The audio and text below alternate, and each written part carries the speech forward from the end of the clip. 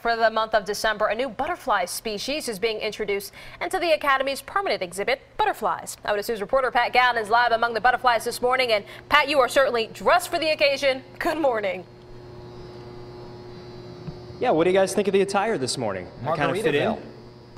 Maybe? It's a different look for you, but okay. My cold drink. Thanks, guys. Well, anytime I can come into a tropical oasis such as this one where it's 80 degrees and about 80% humidity, I've got to dress the part. And in here it is the butterfly exhibit. We're learning about these little guys right here. Kind of looks like a snowflake. They are beautiful, aren't they? Yeah, not bad. And our cameraman, Jim, you can't see it, but a butterfly has actually landed on his back. It's just that kind of morning. I am here at the Academy of Natural Sciences of Drexel University with David Schloss. Good morning, my friend. Good morning. Great to see you. Great to see you. Yeah, great to see you, and great to see these little guys as well. So what exactly are they? They're kind of all over the place.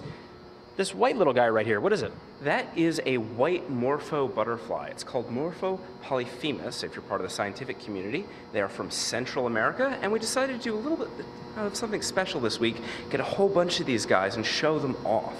How many do you have currently?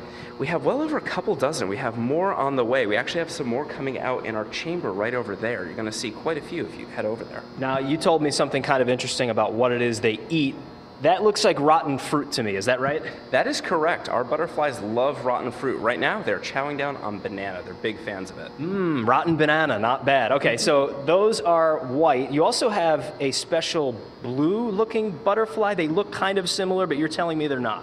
Well, these guys are part of the same genus, so they're pretty close cousins of each other. We'll see if they'll show off why they're called blue morphos. You don't see too much when their wings are closed, but if it'll open up for us, you see that nice iridescence. Beautiful. And believe it or not, these guys are actually very closely related. You might not see it, but the patterns are actually quite similar on them. See, yep, you want to come on out. Come on out, buddy. Some of them are more adventurous than others, so off we go. Oh, nice. Our white morphos are a little bit more relaxed, but you really see how closely related they are when you look at their chrysalises. So, do a little bit of a guessing game. Can you guess who comes out of who?